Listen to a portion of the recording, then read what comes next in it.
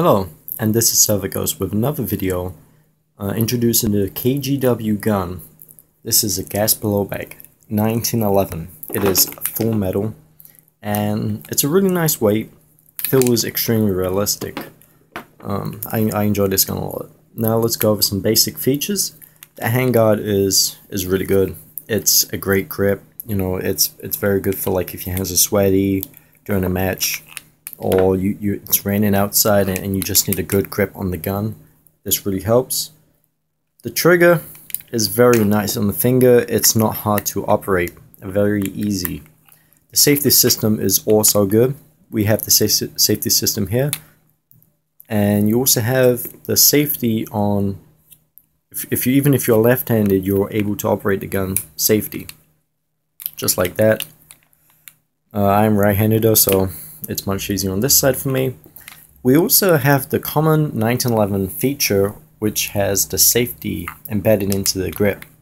So just right here, push it down and I'm able to pull the trigger. Really cool feature in my opinion that they've added to it. You can't shoot the gun without having your hand like this on the gun. Now we're going to look at the sights. Now these sights are incredibly good. These are really good for low light conditions. Even if you're in a dark room, I don't have a trouble seeing my sights. Let me just open this up. As you can see, the gun dismantles like a real gun. Okay, we're going to take a look inside now. You have your air nozzle here, your recoil system, and you adjust the hop up right here. If I can get a good zoom in on that. You adjust your hop up right here. I'm going to make a video on that one day on how to adjust your hop up. This is to make the BBs either to go up or down or straight depending on the distance that you're expecting to be shooting at. Let me put this back on.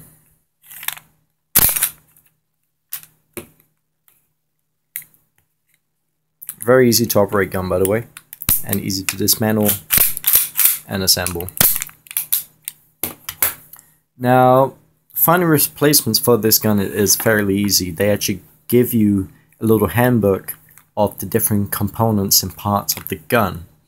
So if you were to break the gun or drop it or break anything, honestly, you can find the part that's broken, find the model number, and you can order it from the actual company, which is it's pretty hard to find these days, especially if you're buying an airsoft gun. Now, we're going to go to magazines.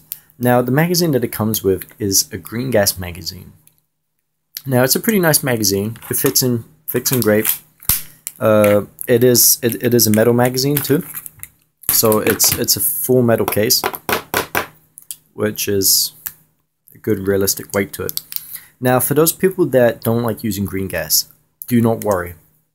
If you buy your gun from evike.com, you have the choice of ordering a CO2 magazine.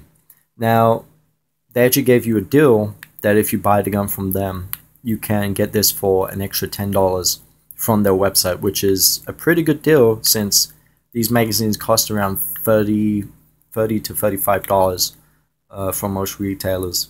Now, this gun does work with CO2. This is not a third-party magazine. This is made by KJW.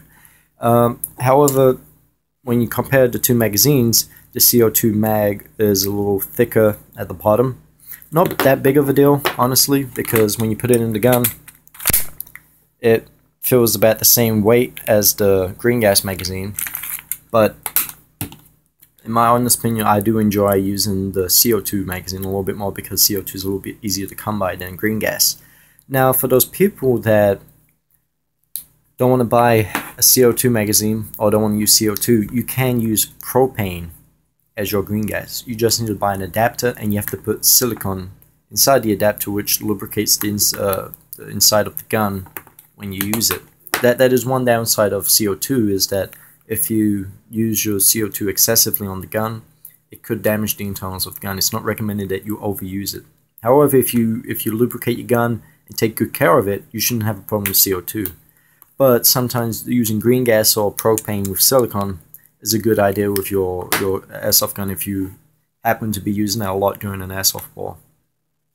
The capacity on these magazines are extremely good. I find around 28 rounds of BBs in each of these magazines are pretty reasonable without stressing the springs at all.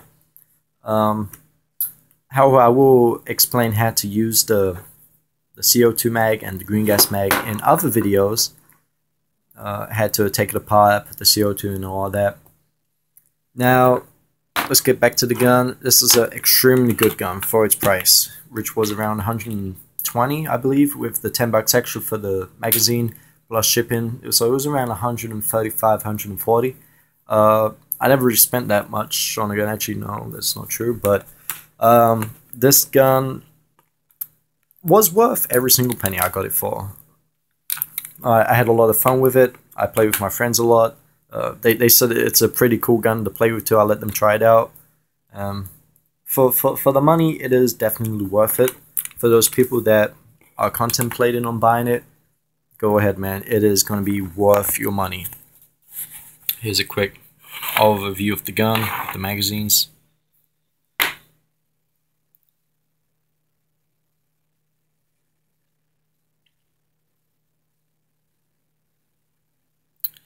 I hope you enjoyed the video. Like I said, I will be making